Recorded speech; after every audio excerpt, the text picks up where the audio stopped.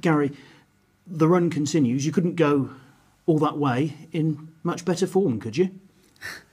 No, it's true. I mean, at the moment we're looking forward to every game that's coming up, and that's what happens when you're in a good vein of form. And the boys be looking forward to the game. So, obviously it's a long old journey, but we know we've got to make it. It's better than sort of probably making it in mid-winter or something. We're going up, it's not too bad. And as you say, yeah, we're looking forward to it, and certainly our run of non-defeats has been encouraging, and our play has been encouraging. So it's always nice, but it doesn't mean to say that you can just turn up and get a result. You've got to go there and do all the things that you're doing well that gets you a good run. Because you went there in the Cup last year looking for an upset, and the performance was there. The finishing touches just weren't quite. So, I suppose most of the squad should have no reason to be afraid going there, though. No, well, we certainly won't be afraid going there anyway. We've got enough experience in our team not to be afraid.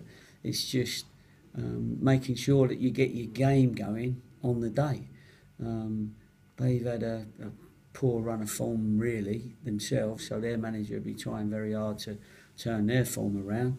I think they beat Stamford in the FA Cup, but other than that, they've not been getting results, and they need their first win at home, I think, which is, sometimes they've got to get it sometime. Let's hope it's not against us, but we've got to make sure that we go there and put on a performance that doesn't give them their first home win.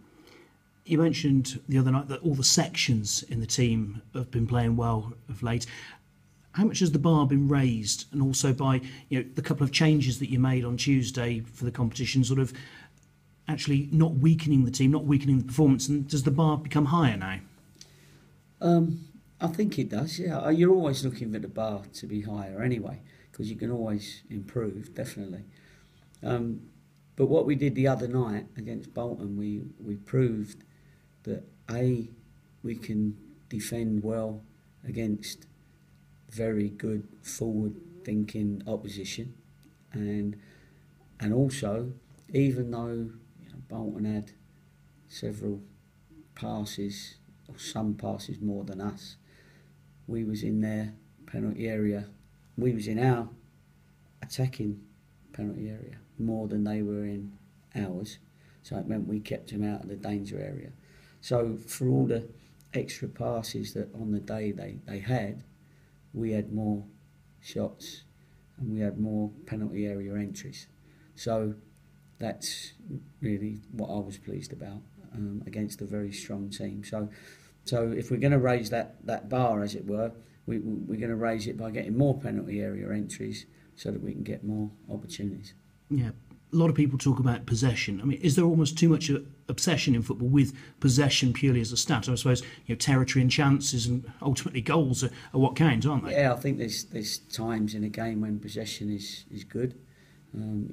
Kill the game if you need to. People have to be comfortable in keeping possession.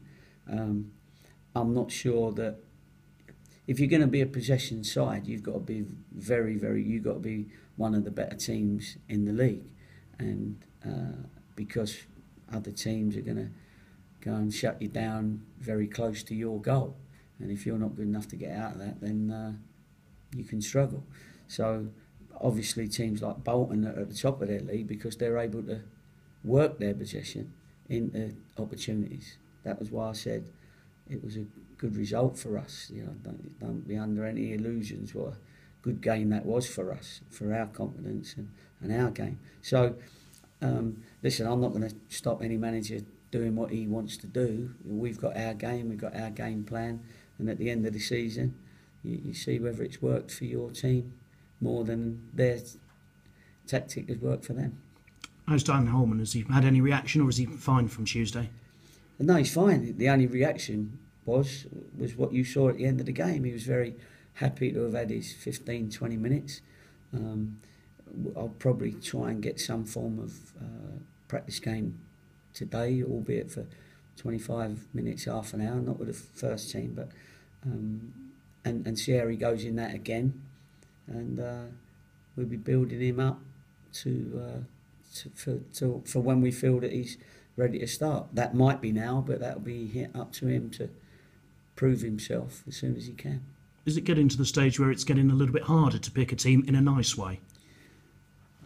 What's a nice way of picking a team? You've got No, a nice way of having problems. No, I know, yeah, but you've I agree with what you're saying, but you always have to, whoever you pick, you can only pick 11, and you've got 22 players, 25 players that want to play. So you've always got to disappoint somebody.